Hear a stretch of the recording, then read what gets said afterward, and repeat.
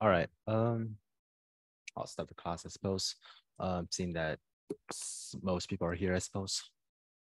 For anything, I would start by, well, first, welcome back to class. Today will be our second session. It is going to continue to be 1 hour and 30 minutes with a break of around 10 to 15 minutes in the middle. Here is the link again for the sessions. And today we'll be looking at session number 2, more types, methods, conditionals. Sorry, just gonna adjust the mic a little. Okay. And as per usual, I'll share my screen.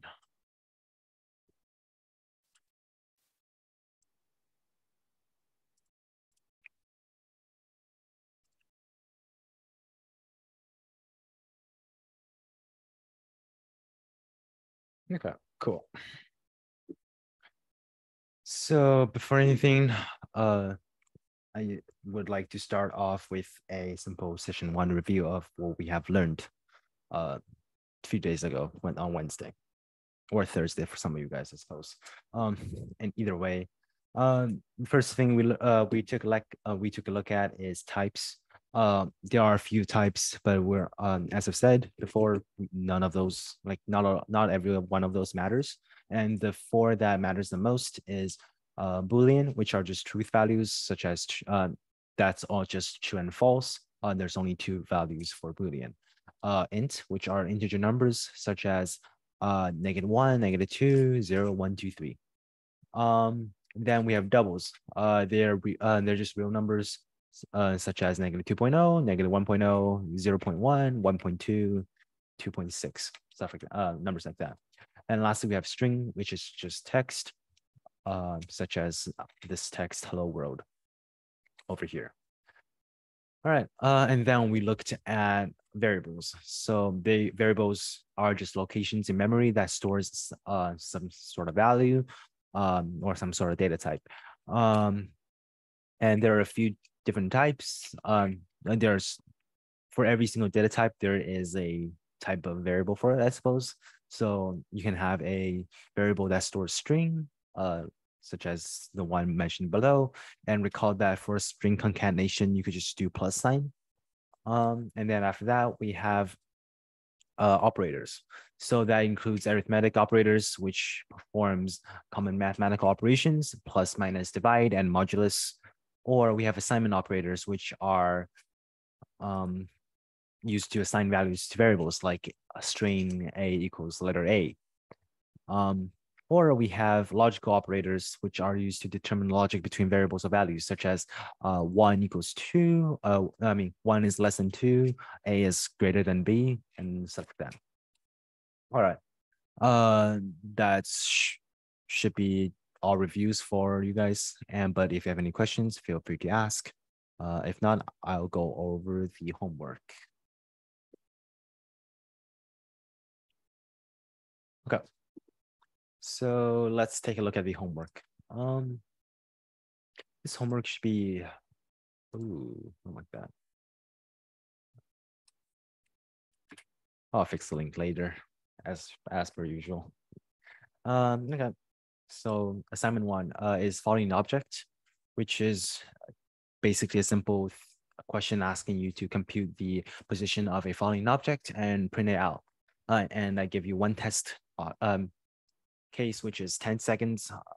One time is 10 seconds, initial velocity 0, initial position 0, and the final position should be -490 meters. It should be a double as well. And here is the solution. I don't think everything fits in very well. That's fine. Ignore the first part of it. All right, so it should be simple enough. I believe I've provided a few examples of how you should set up the variables and initialize. This is a simple homework that tests you on how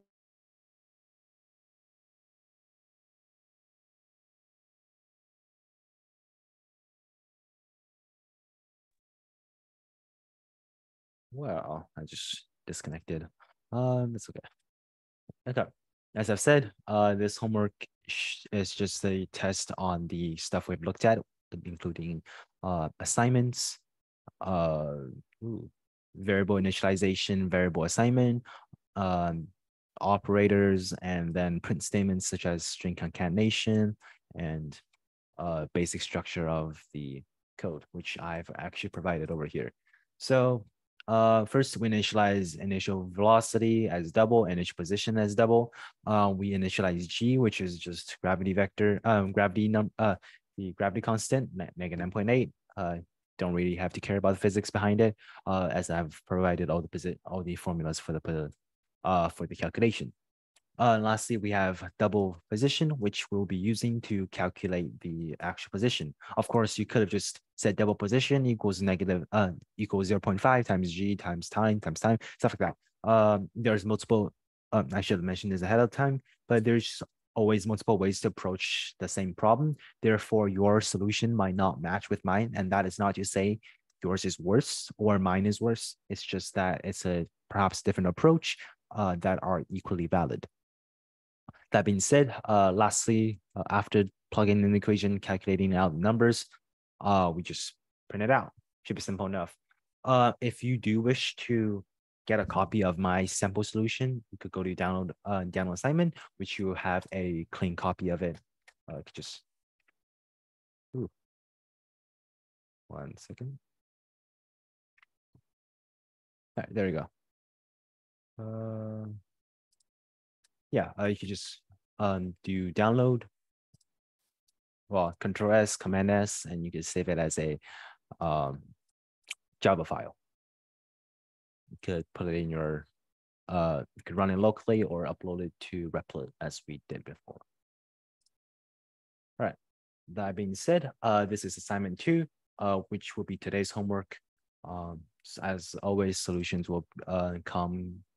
Okay, so I've decided to put solutions up about a day before the next class. So just in case you want to check up on it before the class starts or anything.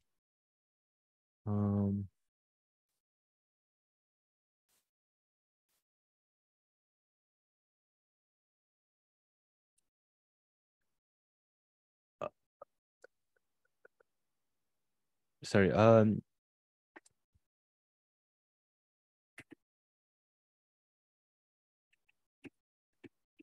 second. Yeah. Homework 2. I'll explain it further when we towards the end of the class, I suppose.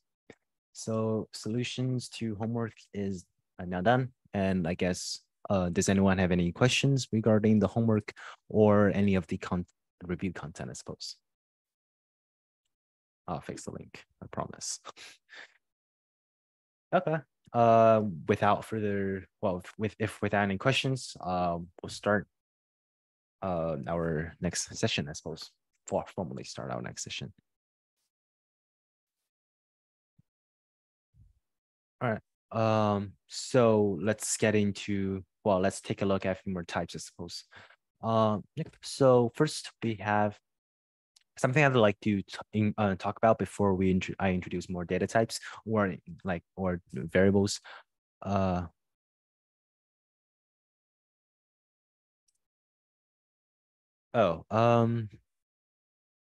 if anyone, although I'm not the actual host, I believe the host is the cloud classroom, so they have like an account specialized for it, but I don't think they will be here every single class to monitor it.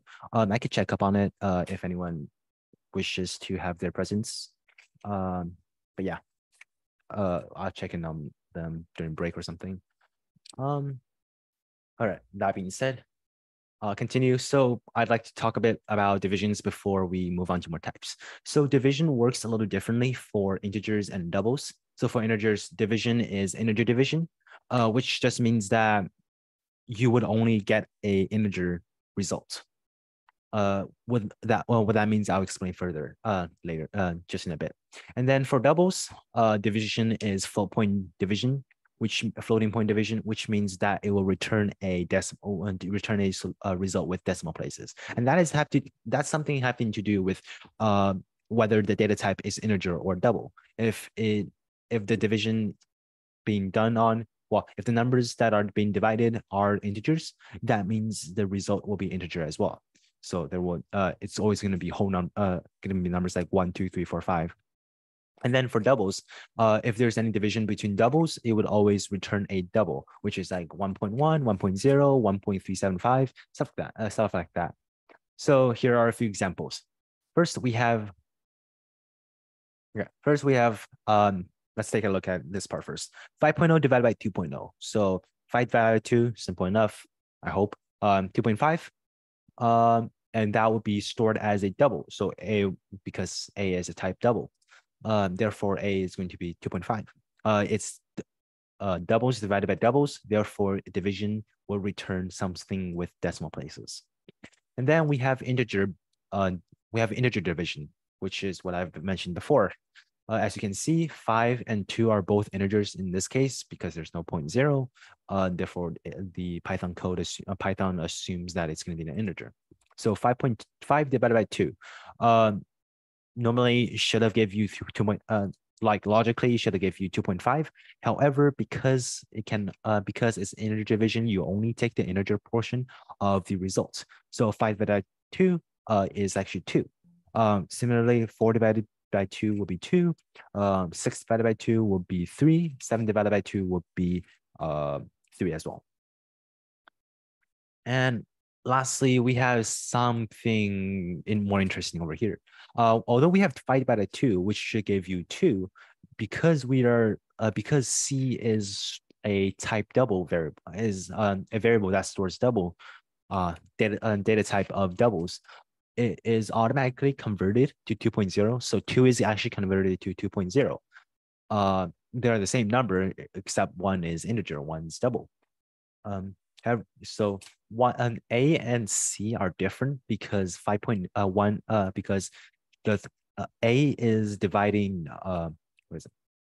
A is dividing doubles while C is dividing integers, and that's a very key point. That's a key point to remember about divisions, which is that divisions operates differently on integers or doubles, which will be important if you're doing calculations or any and in programs like that.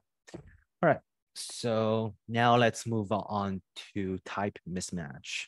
So type mismatch happens when you are assigning a variable when you're assigning some sort of value to a variable of a different data type. So over here, we have a few possible errors.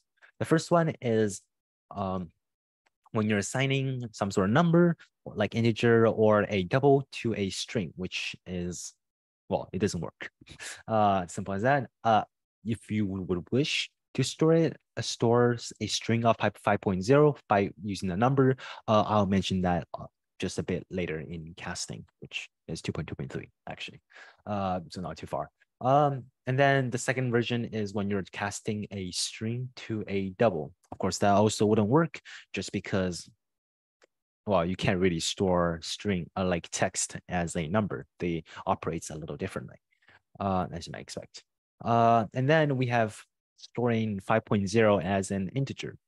This is also not correct. Well, this also can't work because doubles store more information than integers. Therefore, if you're converting, therefore, if you're storing 5.0 in integer, like maybe number 5.2 in integers, you cannot convert properly, I believe.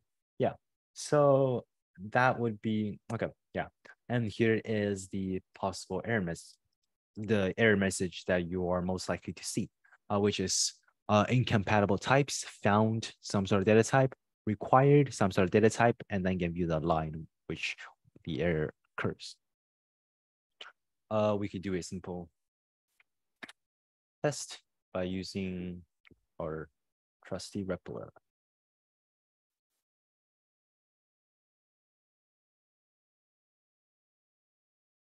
And yes,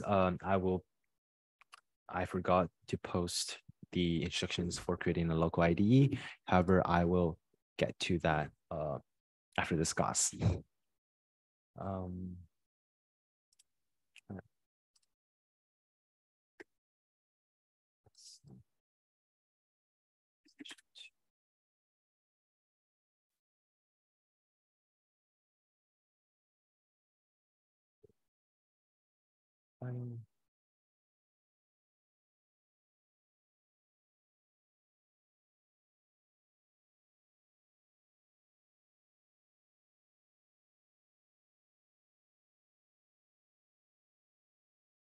Oh, I spelled mismatch wrong. That's okay. All right.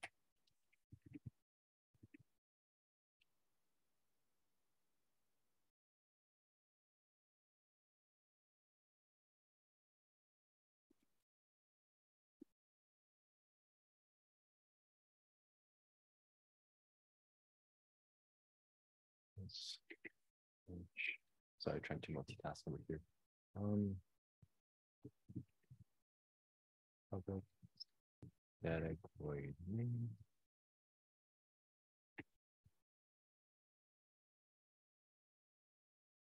All right. Let's do a few simple ones. A equals 5.0, and that should right away throw an error.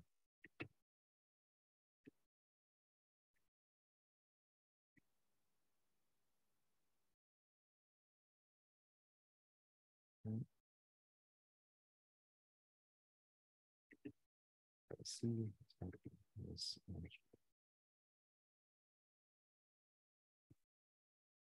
Yeah, I'll send the link to this replit again in case anyone misses it. And then this page as well, just in case. All right. All right, I don't know if this even passes compiling. I think it's yeah, there we go. So type mismatch, Java 3, error, incompatible types, double cannot be converted to string. I don't know why it's cut out over here. It should say string. Yeah, there we go. Yeah, so simple enough. Same thing over here, double equals hello world. I try compiling that. It should also it should throw some similar issues. Yes, there we go. String cannot be converted to double.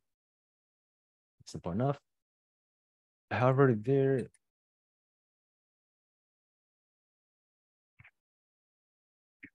this is where stuff gets a little more interesting. Like it makes sense how you can't convert strings to doubles or doubles to strings. However, you can also not convert, as I've said, you cannot convert doubles to int. However, you could convert int to doubles, just because doubles store more information than int, as you might expect. One only stores like whole numbers or integer numbers, while the other one actually stores stuff after the after the decimal point. Therefore, this one runs just fine. That's something called that's something I would talk about in right now, I suppose, actually. All right. So now if you so this is something, oh yeah. This is something called implicit casting.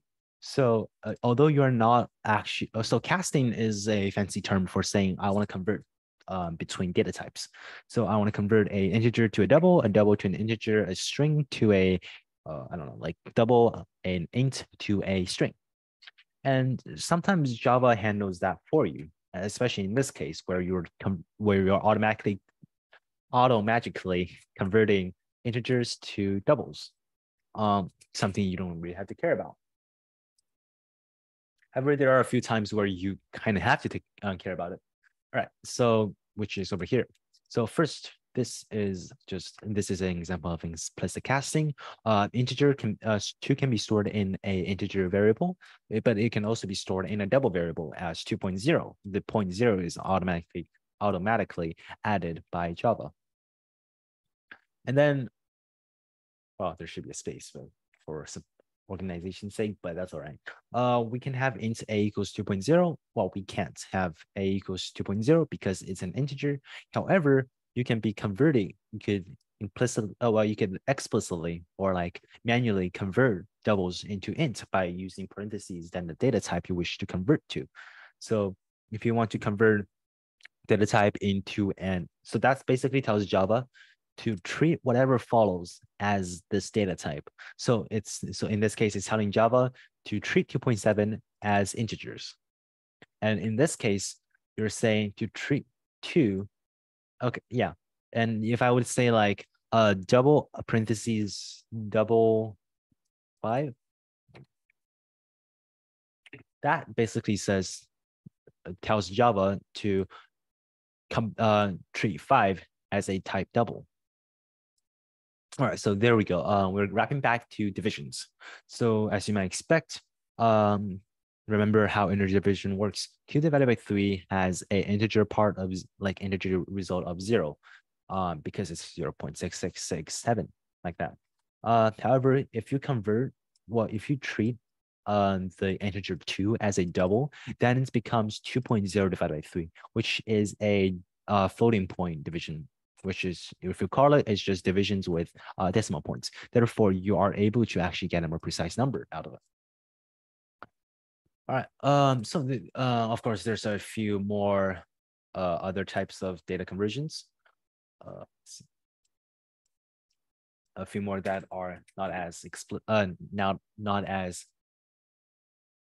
I guess, intuitive. Well, it's fairly intuitive. Just trying to open it up.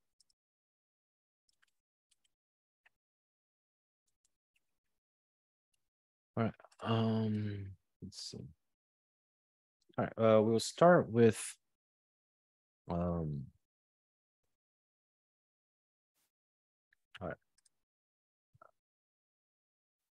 Let's start with int. So let's say I have the number 5.0, well, 5 as a string, and I wish to have it be stored in a integer version. How would well, of course you can't just int as int equals just a terrible naming convention, but that's all right.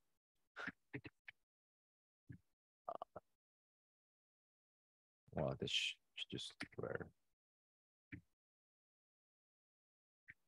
I should have a different file, shouldn't I?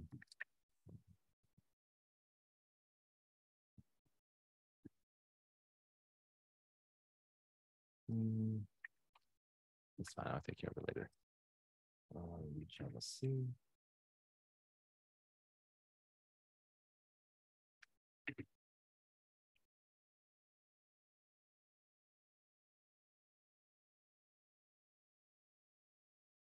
CD.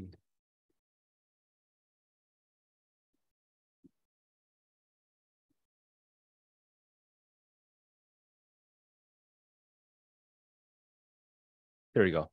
String can now be converted to int because, well, Java just doesn't understand how to. So there's something you could, a trick that you could do. Well, not a trick. It's a something that is more or less the correct way to do it. And that is integer. Well, there are two ways actually. Integer parse int. And then you could pass s into it. So what this does is basically, this is a function. Basically, so I'll talk about what dot dot extension is, but that's fun. Could do that later in probably session 4, I think. But just treat this as a function. So basically what it does is it parsing is just a fancy way of saying like extracting or getting the integer from the string. Because 5 is because we know 5 is actually an integer, we could just do this, and then a would be assigned the value 5. Just there we go. So you could actually see it.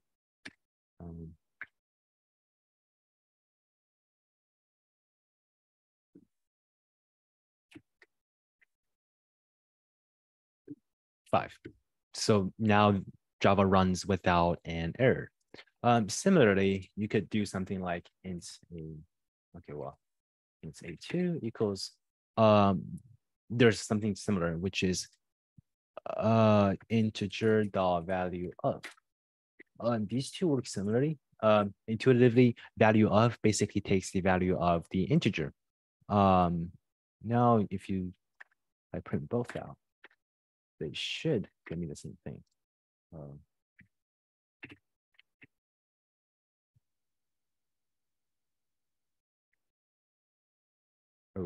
Oh, I spelled it wrong. It's awkward. There we go.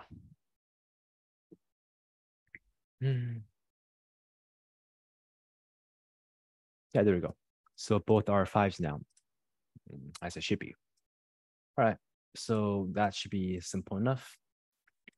However, let's say I have, so this similar, this also works with doubles. So let's say I have 5.1. Well, this won't be doubles anymore, but well, this won't be int anymore, but it works similarly. Parse double.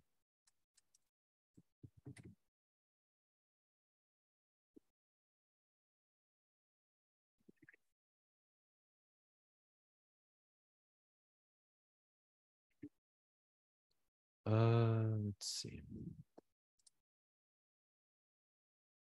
I don't want to. I'll name it B. All right. And double dot value of.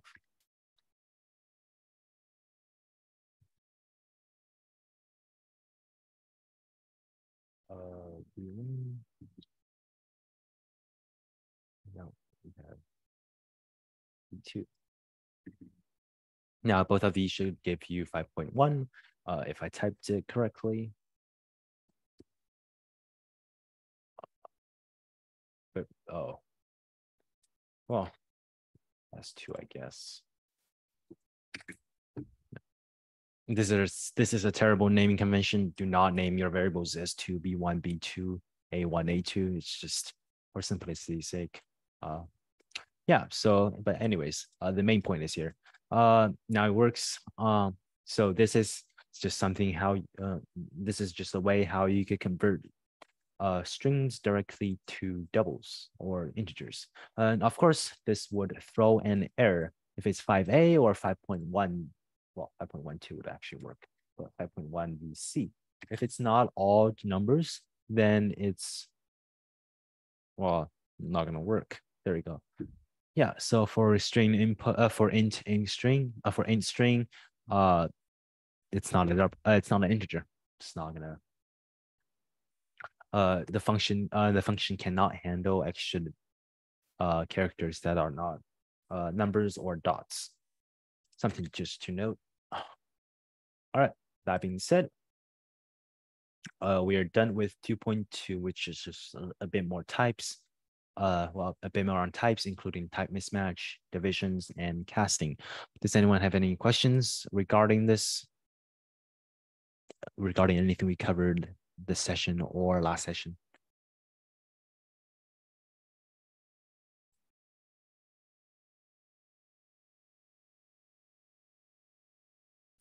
Fun. Okay. Without any further question, if without any questions, we will.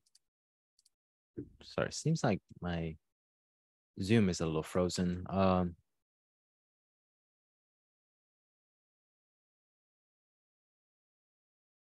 reconnect, I guess. Oh, never mind. It's fine. Cool. You know what I said. And okay, 2.3. Methods are just, well, we actually kind of have touched upon methods. So regarding the most basic method, a method is a block of code which only runs when it's called. So that is like, I'll show with examples later on. So you can pass data known as parameters into a method. And if you define the code once, you can use it as many times as you wish. And methods must exist within a class. I'll mention what classes are in later classes. I'm not sure which session I'll mention it in, but something just to note that because Java is a programming language that heavily emphasizes OOP, which is object-oriented programming. All methods must exist within an object or a class. And below is the most simple structure of a method. This is actually the class. Ignore it. This is the function itself. So you have static void my method, parentheses, then brackets. And the brackets is where you would put the code to run. And in order to call the method, you would simply type my method parentheses, open ending parentheses, then a semicolon.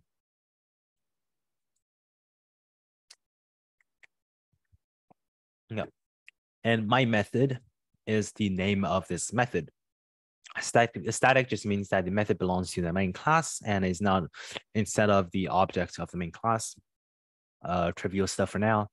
Void is somewhat important. It means that this method does not actually have a return value.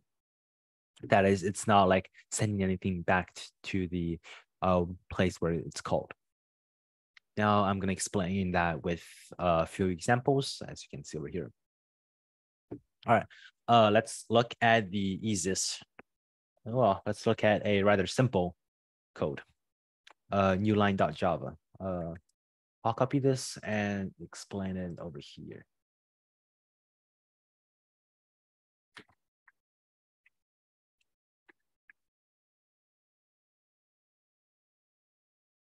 Oh, it's called new lines.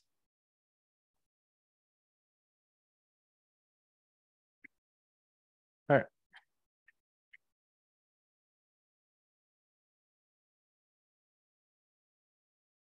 Java C, some Java.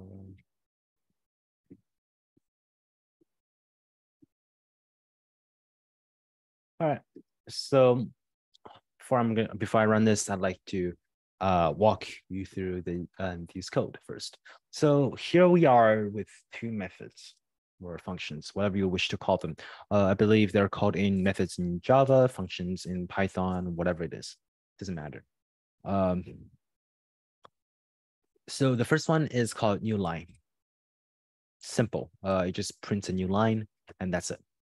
And the second one is 3 lines. It's just to print 3 new lines. Then, so basically it calls the new line function, which is this function. Well, this method. Sorry, I'm mixing up the terms. That's okay. So what it does is print a new line. So think of this line as all these lines combined. Well, in this case, it's just one line. So every time you call new line, this piece of code is run. And so I called it 3 times. It's going to print 3 new lines. All right. And then we move on to the main method, which is main, I suppose. So first we print the first line by using system.out.println. And then we call the method 3 lines, which is this method. And for whenever we call this, all these code are run once, exactly once. And then because we're calling new line, this line of code is ran once. So basically what this is system dot. So this line 6 printed a new line. The code line 7 prints another new line to the console. Line 8 prints the third empty line onto the console. This is called the console. And then after that, line 13 is now finished executing. Okay, and then we move on to line 14, which is when the second line is printed. So I'm going to run this and see how it actually works. There we go. As you can see, there are a total of 3 lines, 3 empty lines between the first line and the second line, and each indicating these 3 functions, which is this.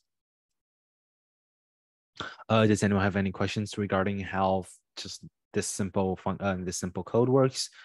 Like how functions work, why 3 lines are printed instead of 1, or why 1 lines are printed, 3 lines are printed instead of 9, stuff like that. Yeah, feel free to ask. If not, I'll move on to parameters. Cool. Okay. 2.3.3 parameters. So Of course, some methods require some sort of input in order to be more versatile, or another word, wherein you can use in multiple situations. And to do so, we have parameters, which are just data that are passed in from where it's called. And then it can be used to, well, then the data can be manipulated by the code below, and it does, and do something with it. So let's look at square.java.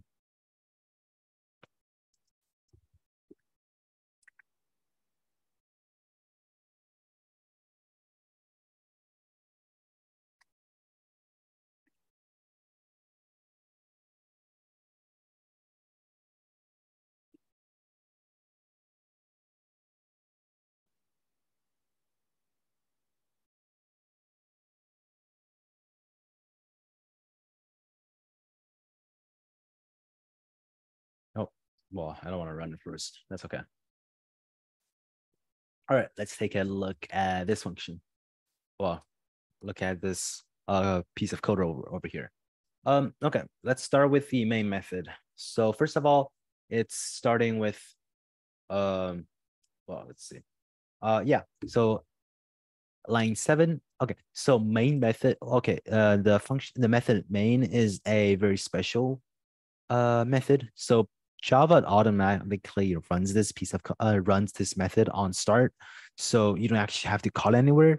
Therefore, line 6 would always be ran. So whenever a function is called main, it would always be ran, and that is why, like in session 1 concatenate, we have the main method over here. We didn't call it anywhere, but we are still able to get it running. Same thing, do math 2, hello world.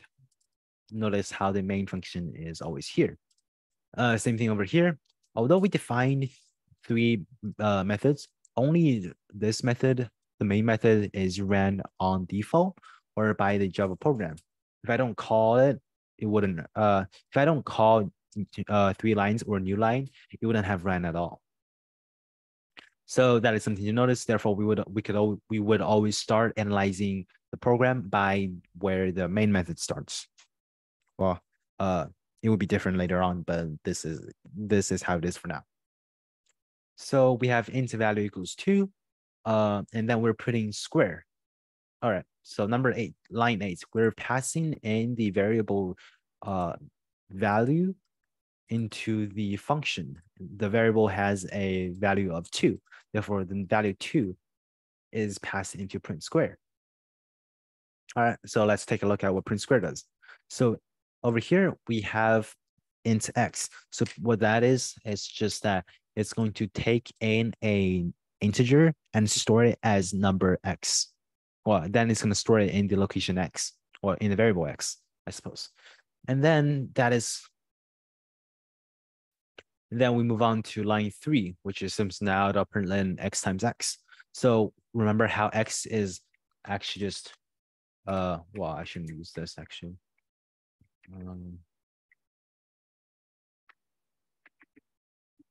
So in this case, x is 2. So we're printing out 2 times 2, and we're just printing out 4. As you can see over here, in the comments, print square, that would print 4 into the console. Now we move on to print square 3. So 3 is passed into this function number on line 2. And then therefore 3 times 3 is 9. There we go. And then lastly, we have now we're done with executing the function.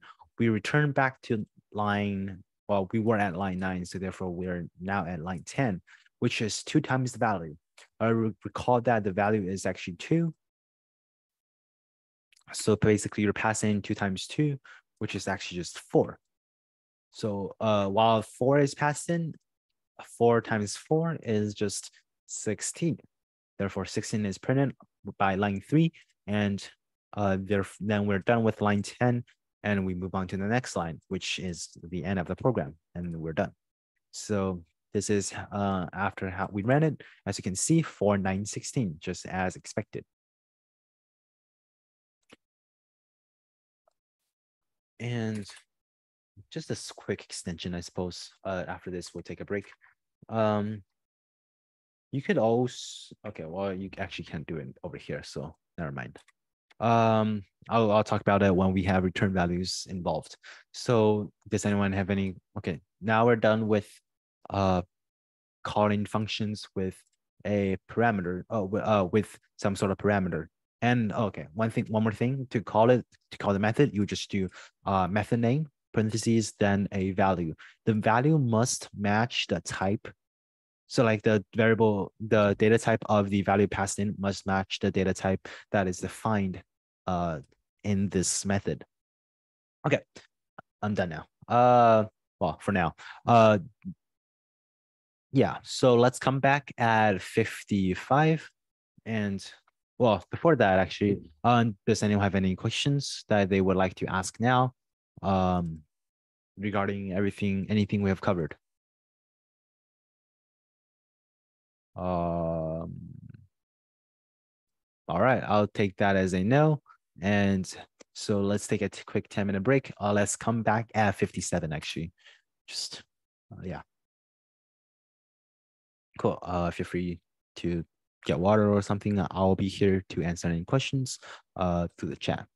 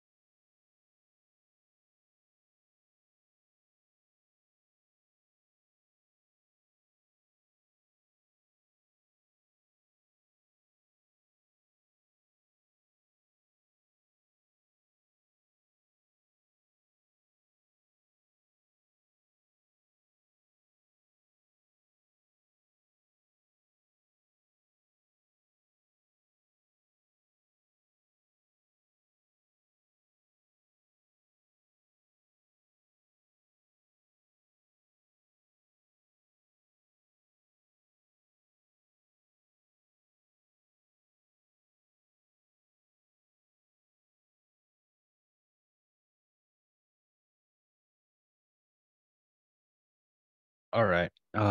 It's 57. So that's what's about 10 minutes of break. So if you would like to, please come back now and we'll get started to finish up the last bit.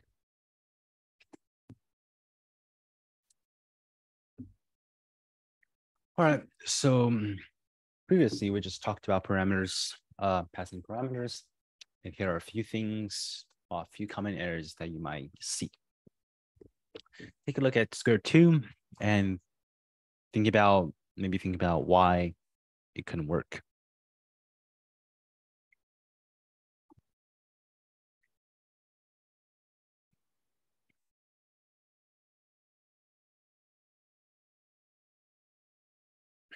All right, should be easy enough, I think.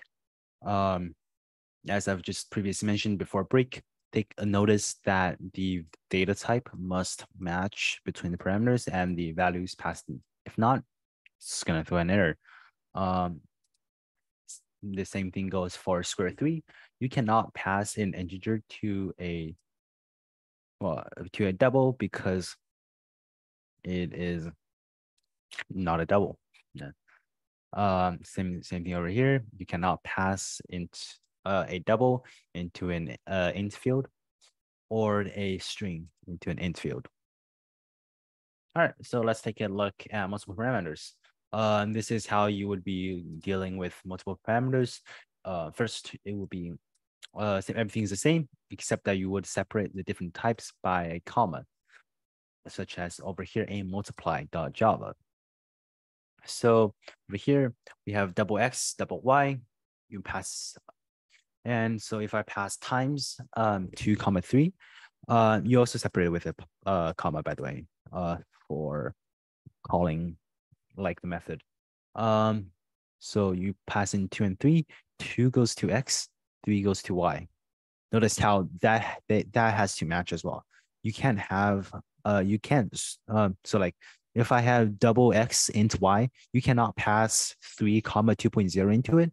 It has to be 2.0 comma 3, just because that the position of each variable is fixed. Yeah. That being said, okay. Gonna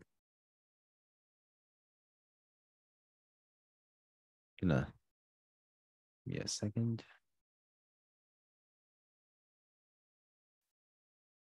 There we go. Okay.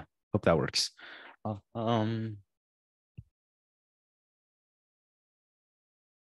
Yeah, let's see. Cool. Yeah, as I said, positions have to match. Therefore, over here we have 2 comma 3. 2 goes to x, 3 goes to y. And that gives you 2 times 3 equals 6. It's going to print 6. 4 times 5, print 20. 6 times 7, print 42. Simple. Now we have something called return values. That is when you return, that is when there is a return statement. So return statement is used to return a value from the method to where it's called. As I said, void means this method does not have a return value. Otherwise, you would define the type right in the declaration of this method. So moving on to square 4. Over here, we have public static, no longer void, but double square. So now we know that it's going to return a type double. And then square, you take in a number called x. Over here, we have square 5. So what square 5 is, should be, no, square 5.0 actually, I suppose. That is when you are printing out 25.0. And 25.0 is what this equation is basically. So you could treat, so this is replaced with 25. So you're basically printing out the number 25. Similarly over here, square 3, that gives you 9, 9.0. So double result equals the number stored. The number that returned by square, which is 9, sorry. So therefore, result is now 9, and 9 is printed. Cool. I kind of went over that pretty quickly. If you have any questions, feel free to ask. If not, I will move on to variable scope.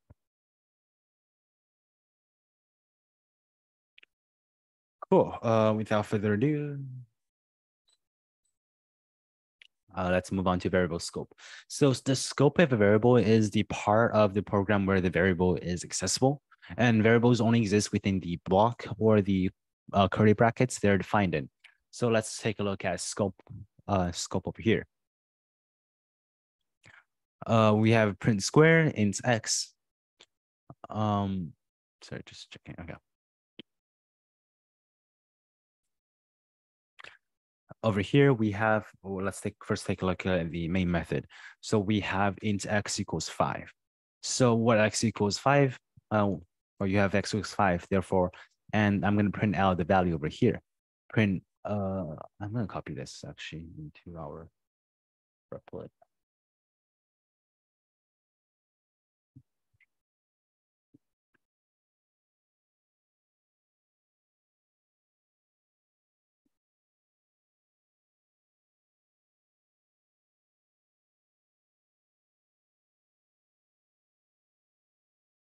All right. Well, actually, let's take a look. Ooh, I'm missing a return. Void. Yeah. If you don't return anything when you have something to when you're defining to return something, it would throw an error like this missing return statement. Anyways. Okay, there we go.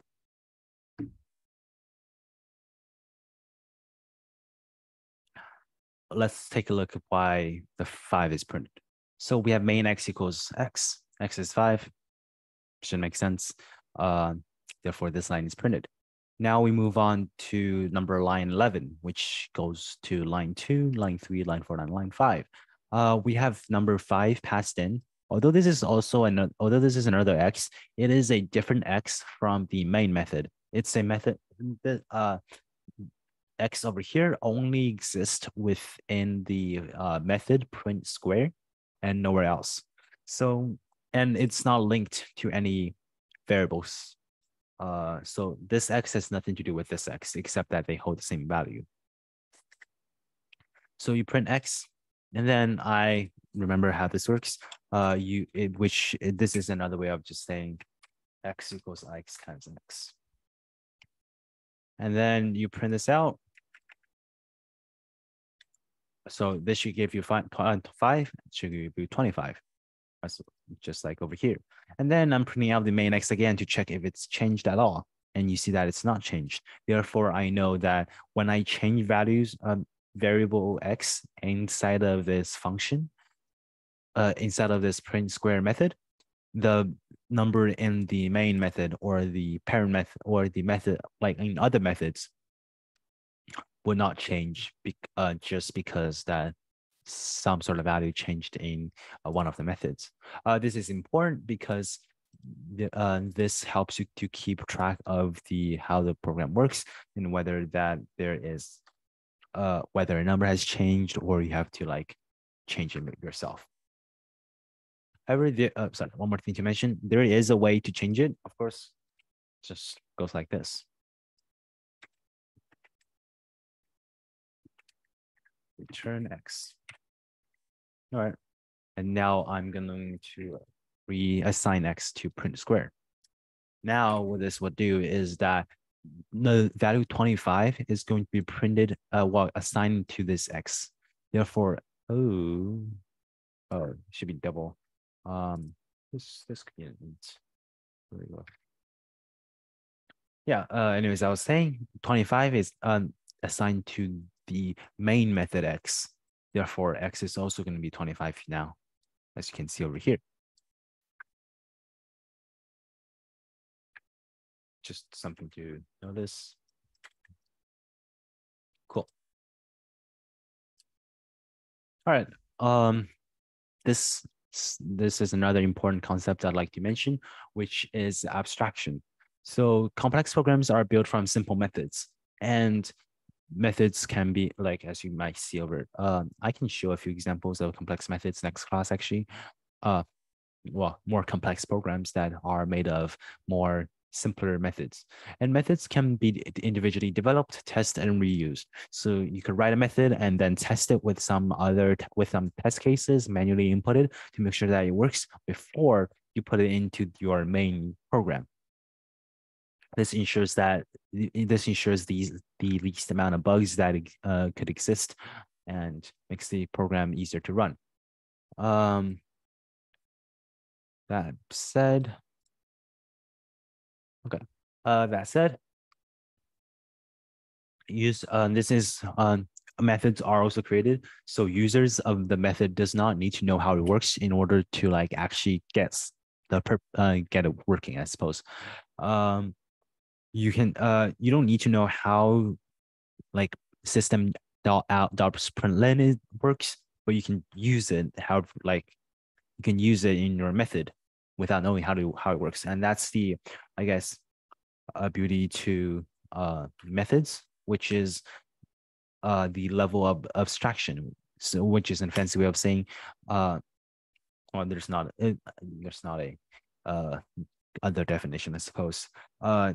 Yeah, the definition of abstraction is just how you can how each piece of the program is working individually, and then you can make use of methods that are pre-written in order not to repeat what you have, like repeat existing code.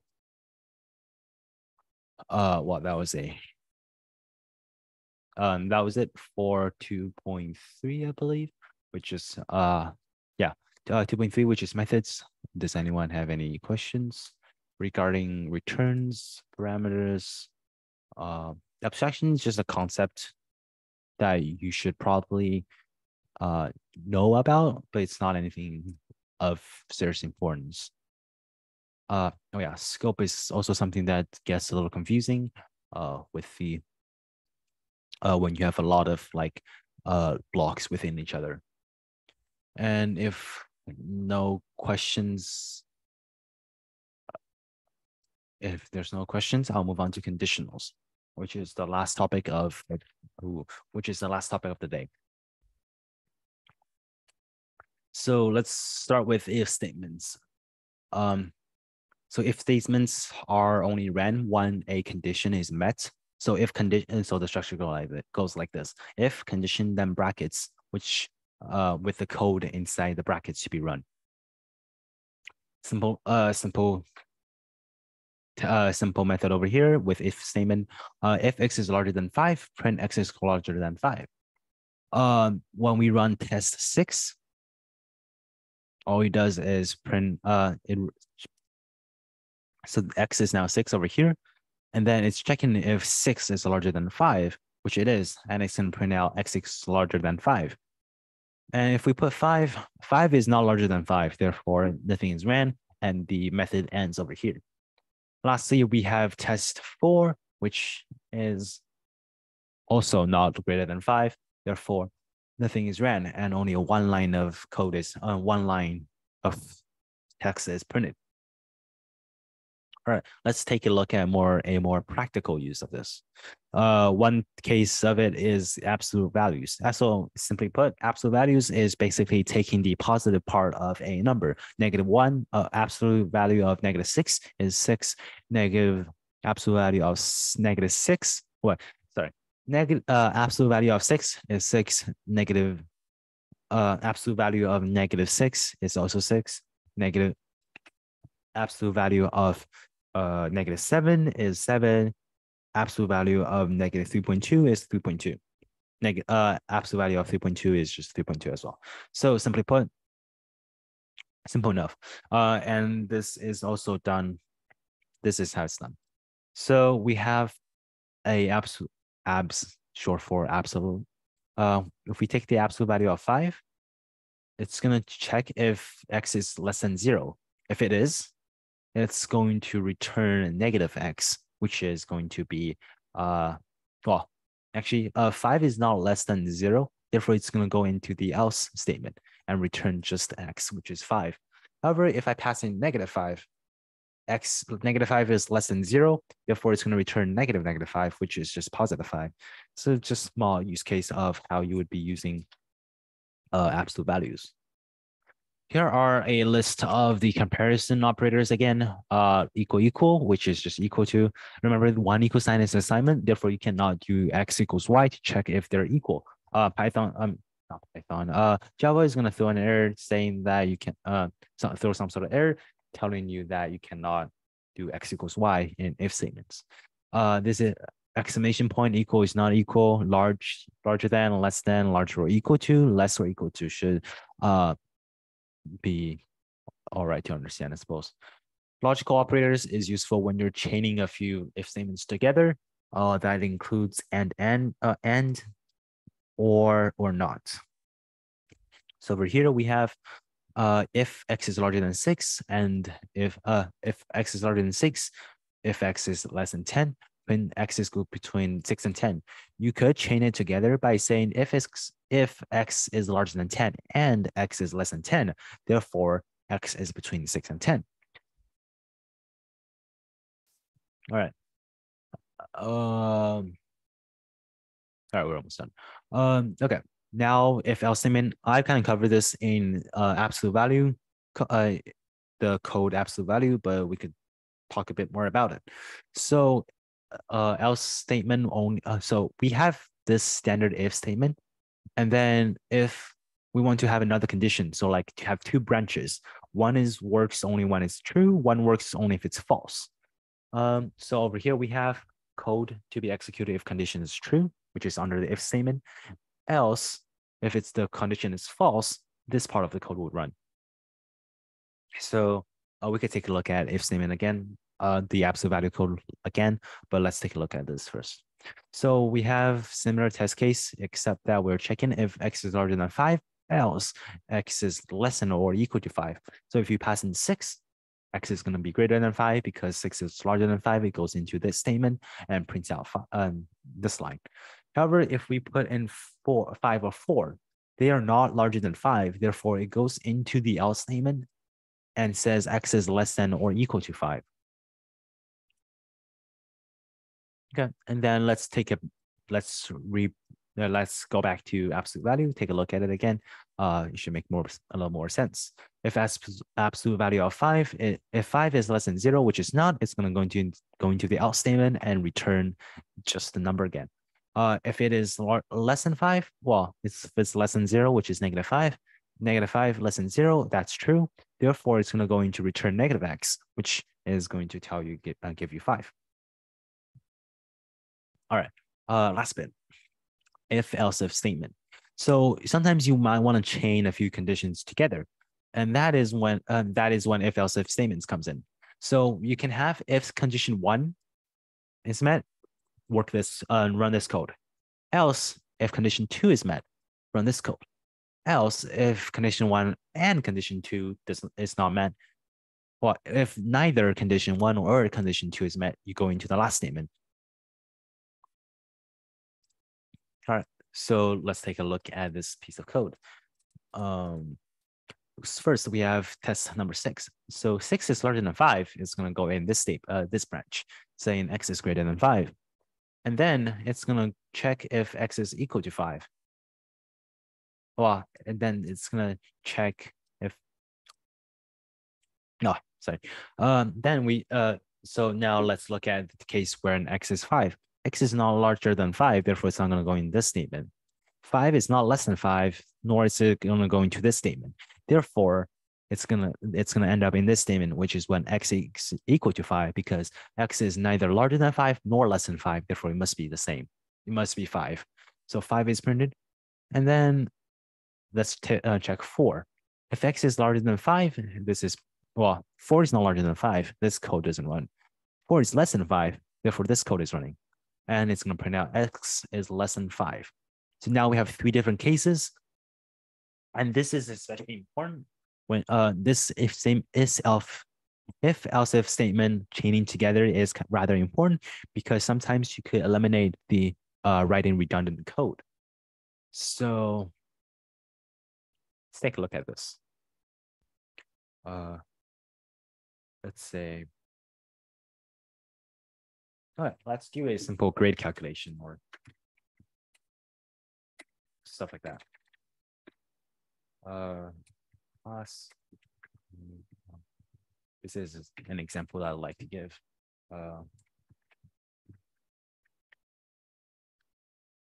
Convert to letter. We have not a class from public static one. Let's do public static string. Is that like a return number actually? Let's give it a double percentage rate. Gonna shrink this a bit.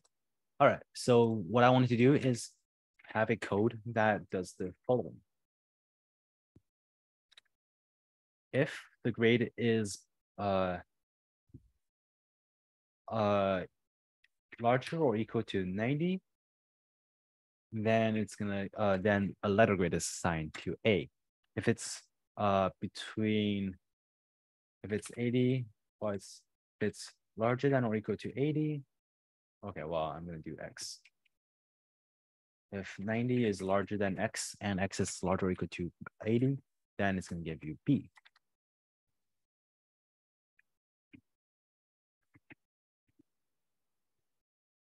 There we go. I like to define this cases. And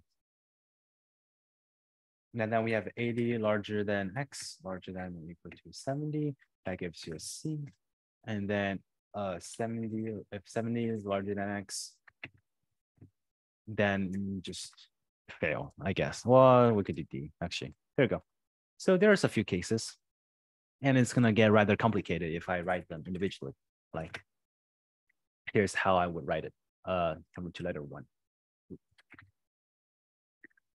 If we have X, right? X is, well, we have 100 larger than or equal to X, and X larger or equal to 90.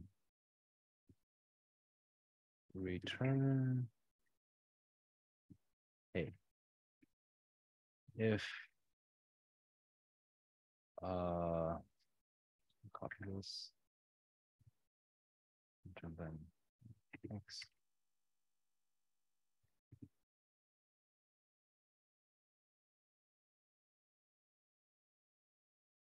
Oh, yeah, thank you.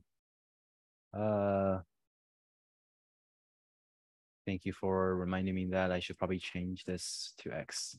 Yeah, I'd rather change the percentage grade, but that's okay, because just to make it a little more recognizable. But that's fine. X return C. And then lastly, if 70 is larger than X, return D. Oh my God, I'm missing semicolons all over the place. Okay. And lastly, let's just write a quick public static void.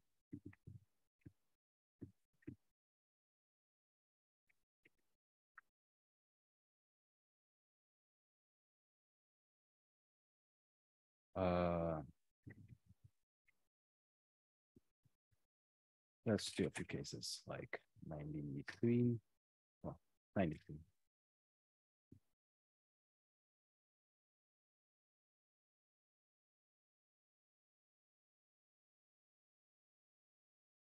Int would work better in my case. So I'm just gonna change it to int. Then we could do 83, 78. Oh, do 86. And then we could do a 60. There you go. Okay. It should work. So let's see.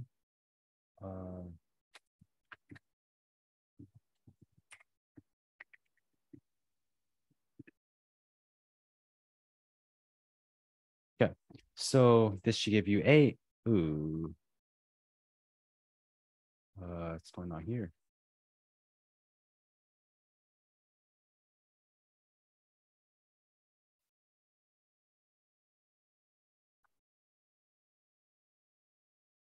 Java C great calculator dot.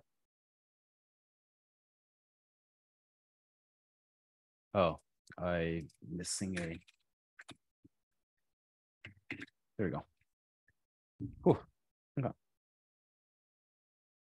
Missing return statement. Return. For some reason, Java, yeah. So in cases, as in some magical case that none of this would work, you still have to have a backup. Which actually I could just do this. Yeah, this is another way. Because return statement ends the method right away, so you could actually just have a trailing return statement over here. Yeah, anyways, it's not going to affect the result. You have A, B, C, D. However, this gets a little rather complicated or messy. And then rather, if we do else if statements, we could change it like this.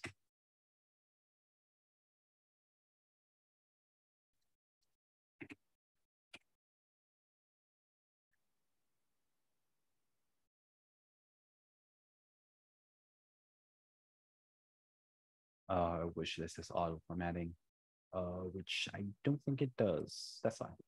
I'll just change this.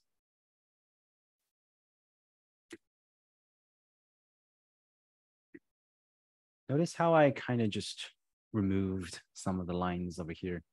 And that is because, well, I can do this because if X is larger than 90, it's already going to go into the first condition anyways. So I don't have to check it again. And so I don't have to check it again over here. Same thing for this statement. I don't have to check again if it's less than 80, because I know that if it's greater than 80 or equal to 80, then it's always going to go into this statement. Same thing over here. I don't have to check again if it's less than 70, because I know that once it's above 70, it's going to go into one of these cases. So this is a rather easy way of just, I don't know if this is going to return another error, so I'm just going to put it here just in case. So this is rather easy way of just having a return.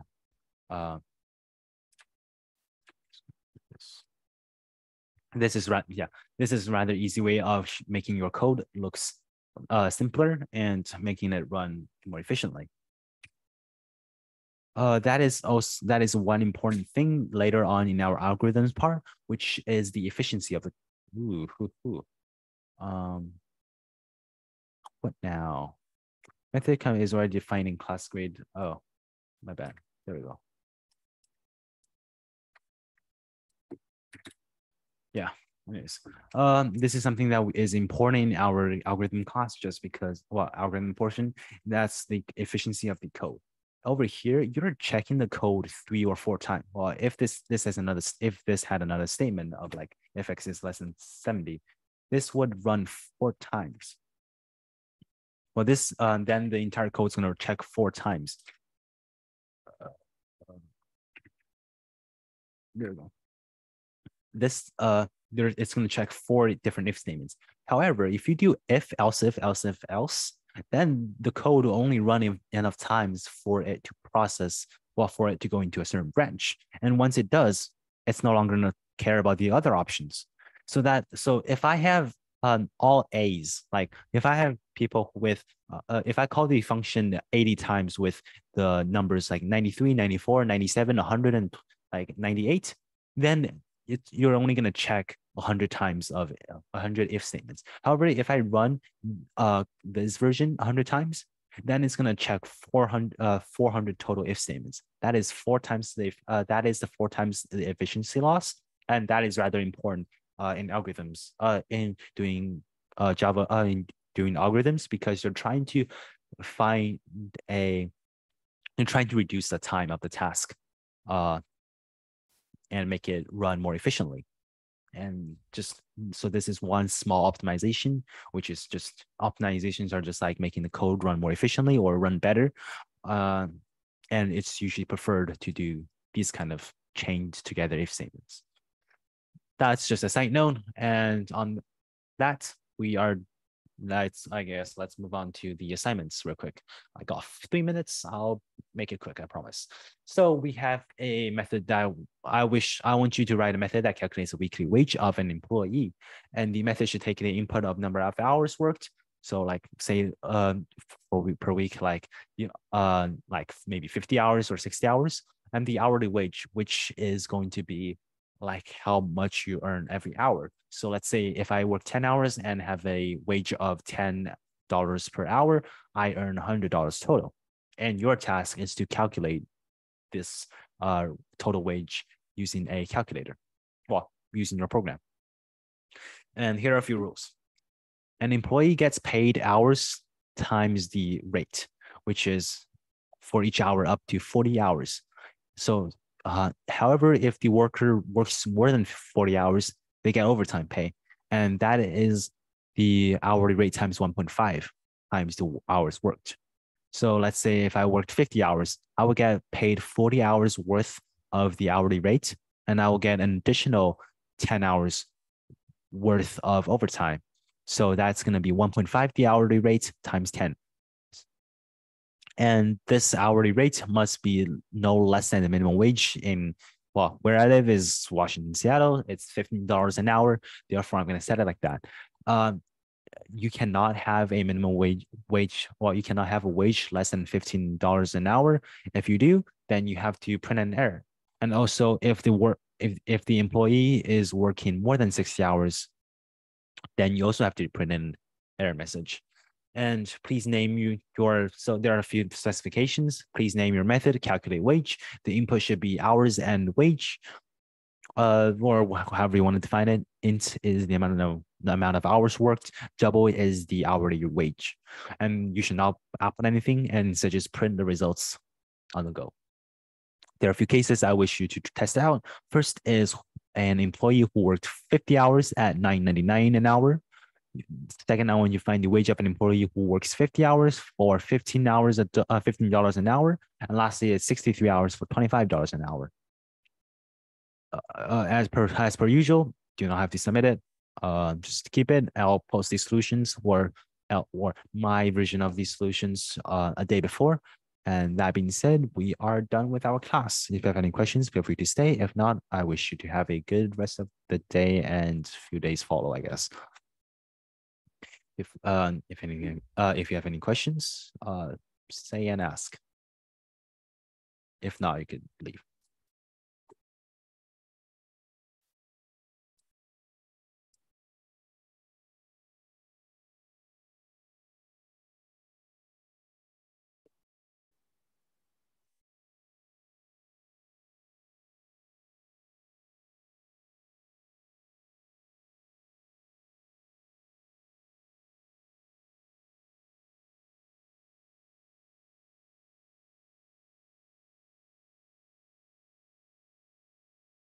See you guys next time.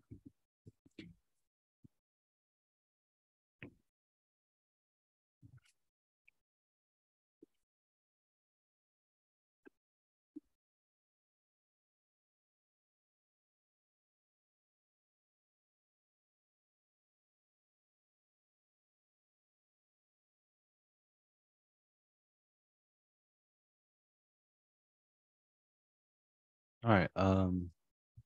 If there's no questions, I'm gonna end the meeting. It is now 6:31. Cool.